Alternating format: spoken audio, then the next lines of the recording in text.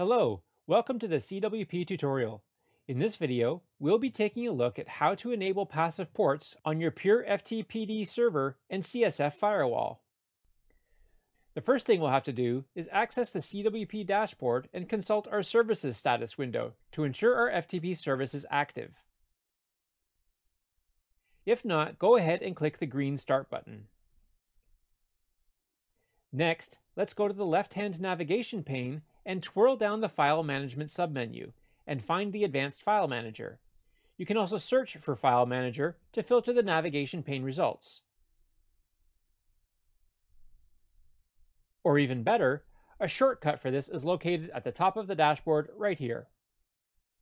This opens the CWP File Manager, and here we're going to edit the PureFTPd configuration file, located at etc/pure-ftpd/pure-ftpd.conf.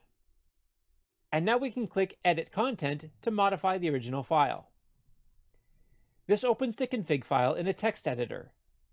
Let's do a search for passive port range by either clicking on the search button or hitting Ctrl or Command F on the keyboard and entering passive port range in the search field.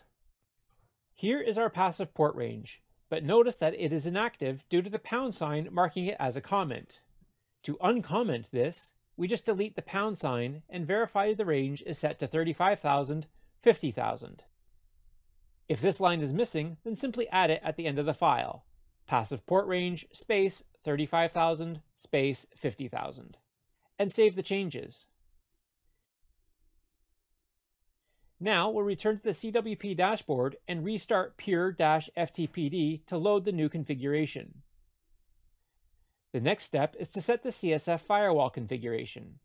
We can use our file manager to locate the file in etc/csf/csf.conf. Or an even easier method is to access it through the CWP Firewall Manager. So let's head back to the CWP dashboard.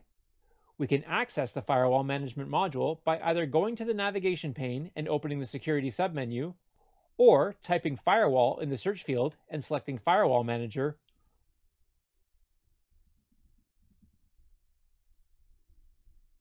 or, easiest of all, just click on the Firewall Management shortcut here at the top.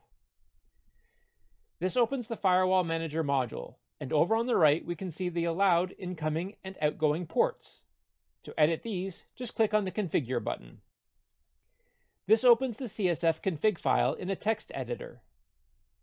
We want to add the same port range we used in the FTP configuration, under TCP in and TCP out. To find those lines, we can do a search for Allow Incoming TCP,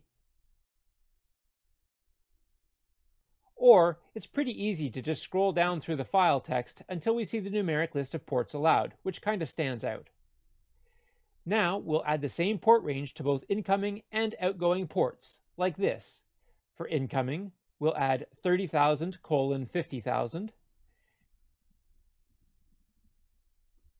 And for outgoing, we'll add 30,000:50,000. And save our changes.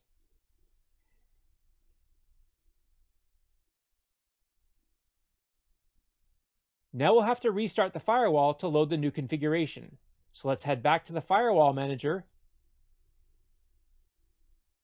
and open the Restart drop-down menu here near the top and select Force Restart All.